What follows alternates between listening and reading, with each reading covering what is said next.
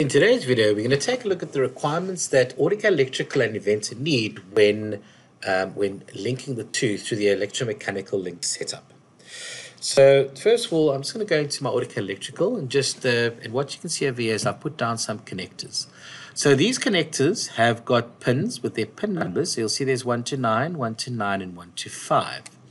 Those pin numbers are crucial in Inventor. So if I come to my components over here, you'll notice I've got these connectors over here. If I right click and open, what I've done is I've created those points over there. And that 1, 2, 3, 4, 5, 6, 7, 8, 9 will basically link up with the pin numbers inside AutoCAD Electrical. So if I had to now name this 10, 11, 12, 13, then I would have to then also go and rename these pin numbers to 10, 11, 12, 13, 14, etc. so that the two could talk to each other, because when it does do the wiring, it looks for the exact pin number.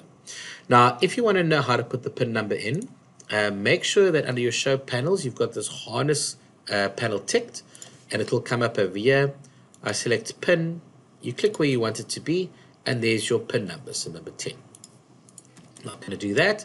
And let's just close this down and go back to the assembly over here. Now, with this, we need to go and set up our electromechanical link.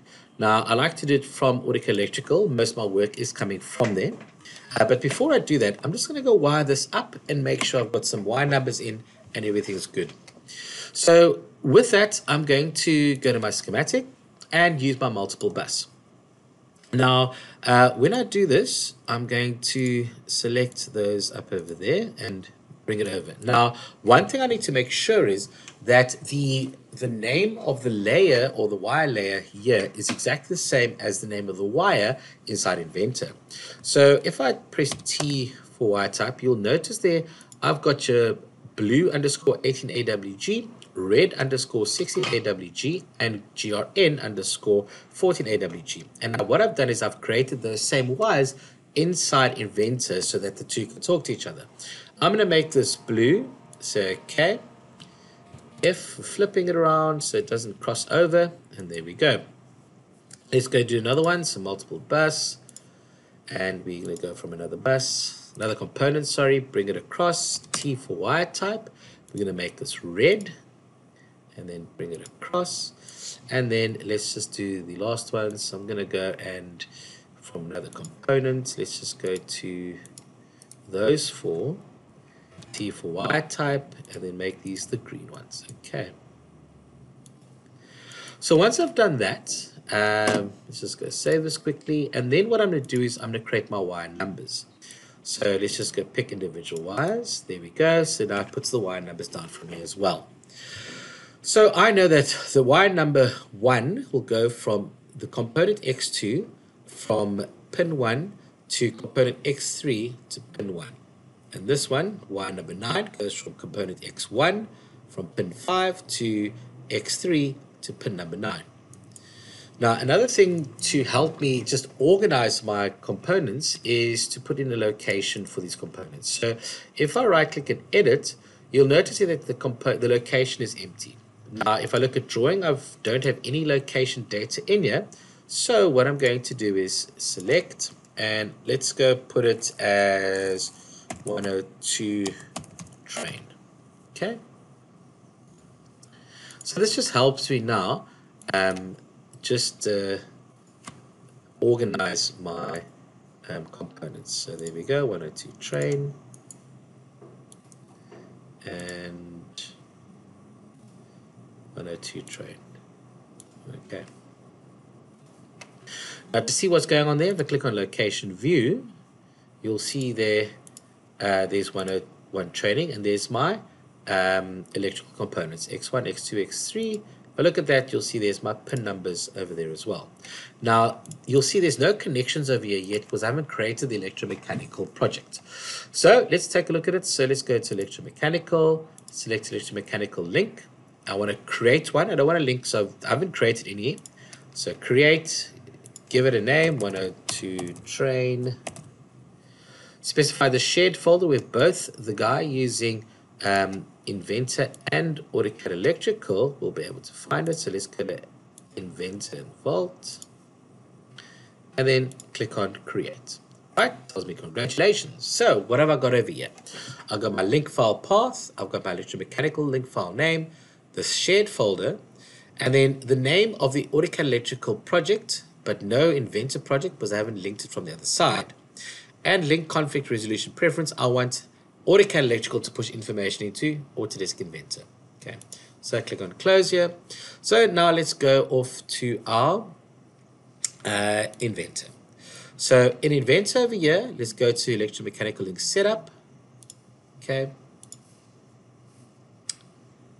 I'm just going to